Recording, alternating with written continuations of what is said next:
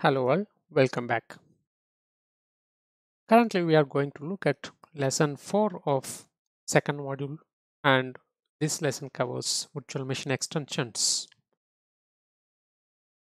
If we look at the overview of this lesson, we look at what is virtual machine extension, and we look at major two types of extension called custom script extension and desired state configuration, and we will see a demo of DSC extension.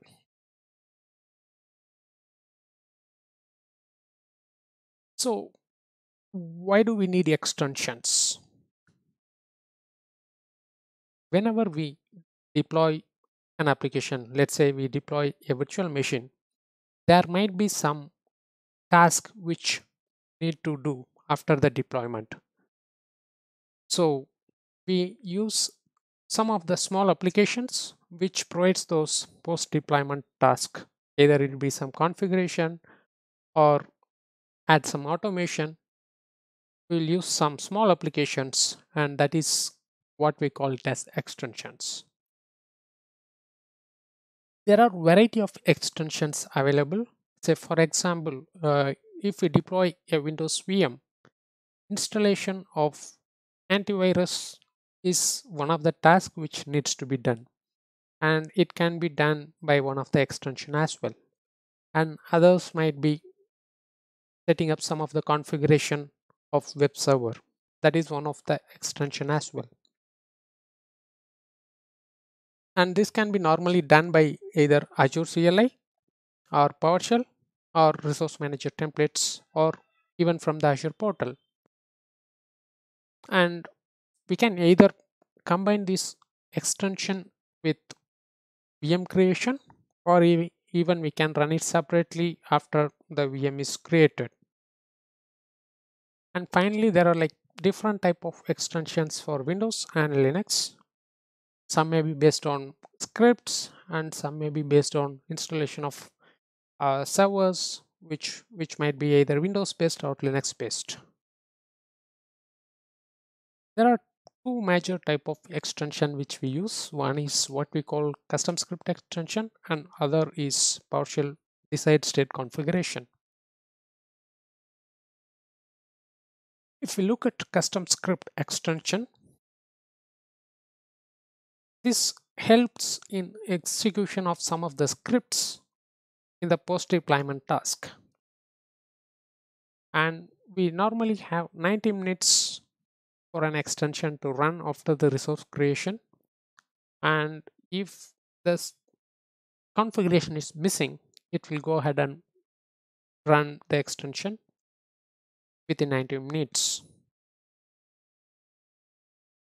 Whenever we are running some scripts as a part of custom script extension, there may be other dependencies inside the scripts, and this needs to be checked beforehand. Say for example, whenever we are trying to install a web server in Linux, there might be some dependency for OpenSSL which might not have been factored inside the script. In that case, it might fail. So we need to make sure that right packages has been installed before executing the custom script, so as to ensure that all the dependencies are already there when we are triggering the extension. And whenever there is an error in extension, we should define uh, the path in which the failure is recovered. Say for example, whenever we are running the extension and it throws some error, we should not leave the system in a dangling state. We should handle the errors gracefully, and we should exit the script. And some of the script which we need to write must be auto healing as well. And some of the configuration setup using extension might have some of the sensitive information like passwords, and those needs to be encrypted appropriately instead of hard coding in the scripts. As I mentioned earlier, we can use either PowerShell or CLI or even Azure portal or ARM template as well. And in PowerShell, we use set AZVM custom script extension command to run custom script extension on the VM.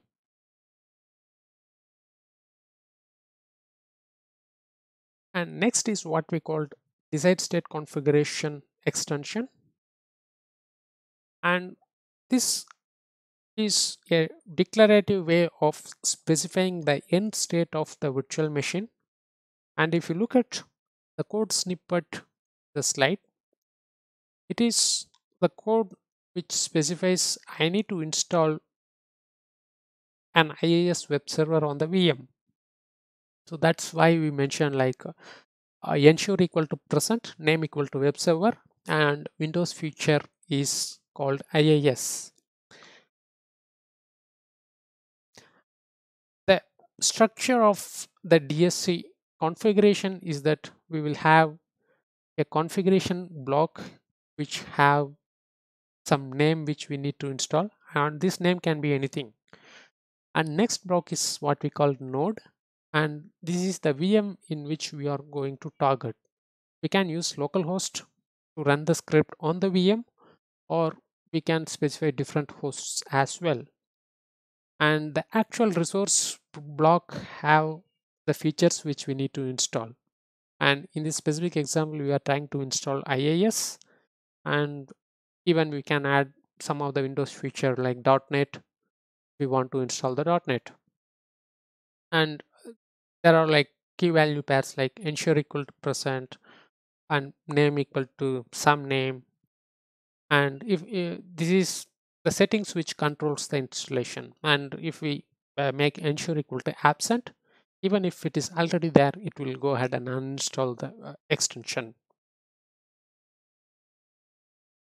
Now we will look at a demo on how exactly we are going to use DSC extension with PowerShell.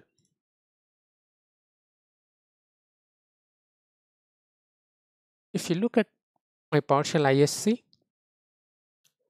currently I have just created a VM using PowerShell, and the VM's creation state is successful. Now, what I need to do to install a DSC extension is that first I need to zip the PowerShell and I have to upload it somewhere. Currently, I have just used a GitHub sample, but this script contours of website.ps1.zip is the same uh, DSC file which you have seen in the slide. So I'll specify a public settings as the module URL, and I'll call the script of set AZVM extension and extension name as DSC, and I'll pass the right resource group name, VM name, and since this is PowerShell extension, I'll set the publisher as Microsoft.PowerShell, and extension type is DSC and the version, and I'll pass on the URL which has the right script. And if I execute this one, it will go ahead and create the extension. And since this is a web server, we will additionally create some of the web server rules for port 80 and 443 so that we can directly check the web server whether it's working. I'll execute this code snippet and it will take some time to get it installed.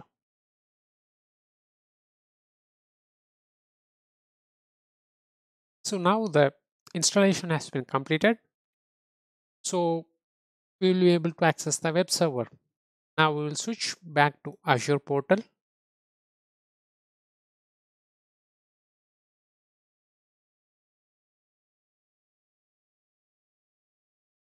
And we are able to see the VM information. Now I'll pick the public IP address of the VM and I'll try to access the link. Since we have already installed DSC configuration for IIS server, I'm able to see the IIS page. That's all in this lesson, and see you in the next video. Thank you.